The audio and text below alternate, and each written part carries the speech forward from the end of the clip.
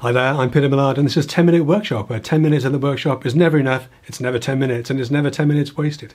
In the workshop this week, we're taking a look at small bandsaws. Again, it's coming up next.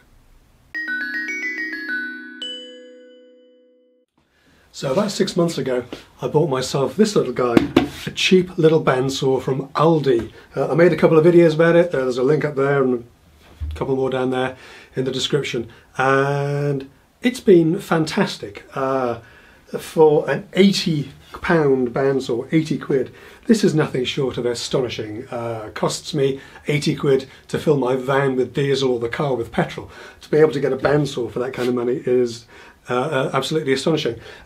It is very much down the cheap and cheerful end of the market. Lots of pressed tin. The table and the fence arrangement is all a little bit as shaky as my voice at the moment, actually. But it has taken absolutely everything that I've thrown at it over the last 6 months completely in its stride. It's cut hardwoods, it's cut softwoods, it's cut aluminium, it's cut brass, it's cut whatever that horrible brittle material is that they make socket back boxes out of. It's done absolutely everything without a murmur. It's never stalled, it's never jammed. Somebody asked me in the comments how frequently I change the blades. Actually, I've never changed the blade on it. It's running off the original blade from 6 months ago, and it has been abused horribly in ways that I would never admit to on video. But it got me thinking, what do you get if you spend a little bit more, if you want something a little bit better? Well, in all seriousness, what you get when you spend a little bit more is basically you get another one of these with a different badge on it at a slightly higher price. In my original video I said this is the same as the Shepak, I think is the BS20 that's sold through Screwfix stores here in the UK, but they sell it at £110 or thereabouts. I don't know for sure if it's the exact same model, but it's very much out of the same mould. It's sold here in the UK by Machine Mart called Einhell. Again, very similar styling, and again, one a little bit more again from Toolstation under the Draper brand, the Draper badge. I don't know if they're made by the same factory elsewhere, but this one is certainly a Shepak. And I was curious about what you'd get then. How much more do you need to spend to get something significantly better in this kind of 8-inch bandsaw category? Now, I've been mulling this over for a little while, trying to figure out what constitutes a premium bandsaw. I know there's a Jet one that's about 180 quid. It's quite old-fashioned looking, looks like the old sort of telephone handset, if you remember those. And then I remembered that Axminster had this little guy in their hobby series. That used to be called the Light Trade series and then the Industrial. Now they've got a hobby series and an industrial. And this is the hobby series, it's their entry-level bandsaw, but supposedly a premium bandsaw with a cast iron table, solid steel chassis, and a good fence. So I thought I'd buy one just to see how it compared to my cheap and cheerful little Aldi bandsaw.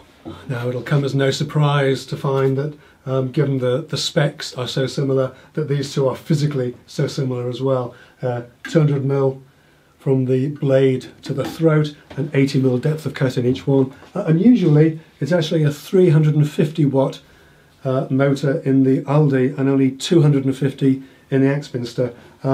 Pressed metal fence and pressed metal table and an aluminium fence in the Aldi, cast iron and a solid fence in the Axminster with a T-track on the front for those of you guys who like to make little jigs and things.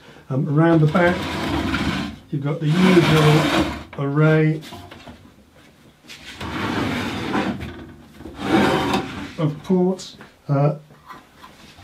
extraction port down the bottom, locking and uppy downy for the blade guides, on same on each one, and tracking for the upper wheel here and here, and of course tensioning on the top. Very similar, almost out of the same mould, to be honest. The big difference with the Axminster is of course the cast iron table.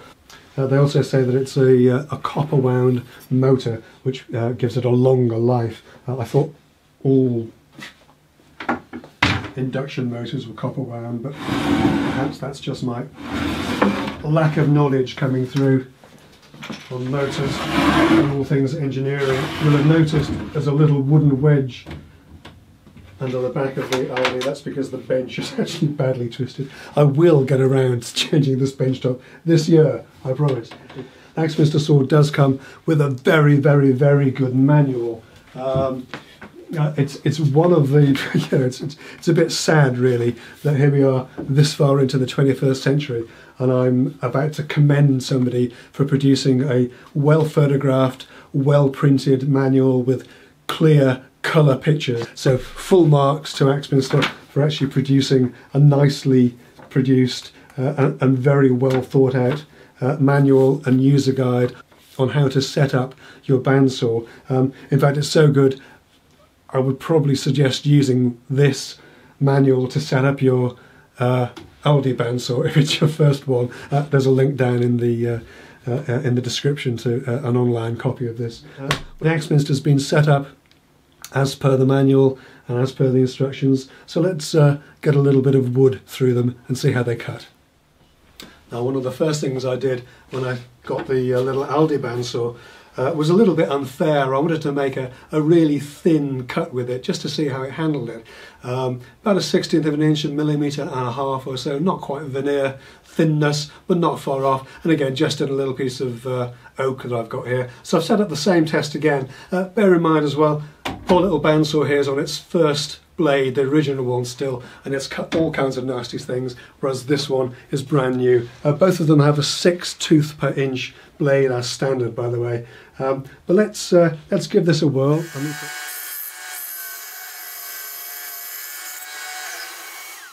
Now I've got to say, that fence does inspire confidence. It's really a very nice, very good,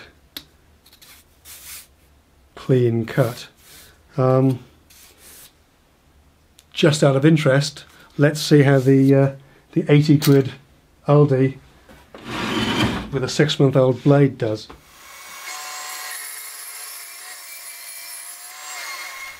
So short answer, yeah, the Aldi bandsaw did remarkably well considering it's on a 6-month-old blade, but definitely the sturdiness of the fence and table won through with the Axminster, getting a strip of around about 1 millimetre thin all the way along, whereas the best the Aldi could do at the moment is about 1.5 millimetre, 1/16 of an inch or so, but still not bad. The other trick I tried when I set up the Aldi bandsaw originally was to try and rip through 3 inches of oak with a stock blade, and I'm going to try that again with the Axminster. Obviously not 1/16 of an inch thick, that wouldn't really be fair, but let's see how it does.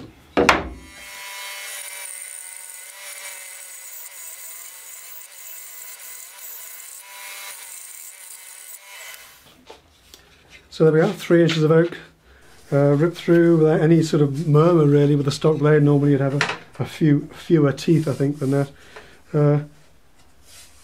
It's not bad. I need a bit of cleaning up with a hand plane, but you know, at pretty much capacity, that's doing really remarkably well. So in conclusion, let's have a little recap here. Both saws are perfectly capable machines, surprisingly so in the Aldi's case for the money. Yep, fence is a bit tinny and table is all a bit sort of wibbly wobbly, and yet it's done everything I've thrown at it for the last 6 months or more. Not quite capable of getting as thin a cut as the Axminster, but then it is 6 months old, and the blade has been horribly abused. The Axminster, lovely thin, almost a veneer sort of cut, as you'd expect from a cast iron table and a much more solid fence system. It has to be said as well, it is also, well, if you were lucky enough to pick up the Aldi for about £70, it is almost 3 times the price. And that's the bit that concerns me really. I'd have no hesitation whatsoever in recommending the Axminster saw. The only concern is when you've got the mitre fence added into the mix as well, it takes you over that psychological £200 mark. then you've got to start thinking a bit more carefully about, will the capacity of the bandsaw be enough going forwards? Does it give you enough sort of room for growth? Would you be better served looking to spend a little bit more than this to get the next in the series, the next Axminster bandsaw? The hobby bandsaw is the 10-inch HBS 250, so 10 inches across the throat and 120mm depth of cut. But there's also a record power bandsaw, which is a sort of premium 10-inch bandsaw, as they call it. A small bandsaw, again, same capacity, 10 inches, 250mm and 120mm depth. And that's available around about sort of £260, £270, so not that much more than this. As long as you're happy with the capacity, then this is a fine machine.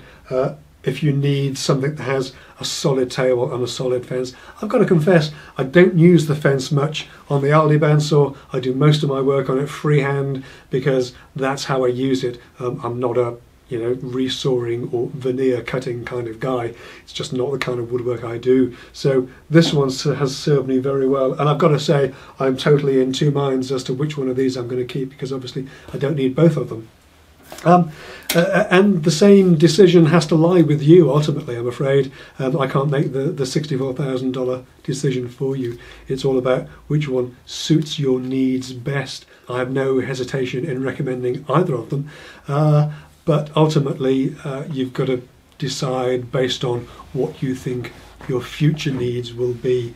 All I'll say is that if you're just looking for a first bandsaw to dip a toe in the water to see if it works with your workspace and your workflow, then you can't really go wrong with a sort of £70 or £80 Aldi. Whereas if you know what you want and you want a solid cast iron fence and table, cast iron table and fence, and you know that your needs are going to be fairly modest and served by a small bandsaw, then again, no hesitation whatsoever in recommending the Axminster. I hope this little video has helped you reach a decision of one sort or another. If you found it interesting, do share it out amongst your friends and give it a thumbs up, and maybe check back next Friday when there's always something new up at noon. But that's all for now, and see you next time. Take care.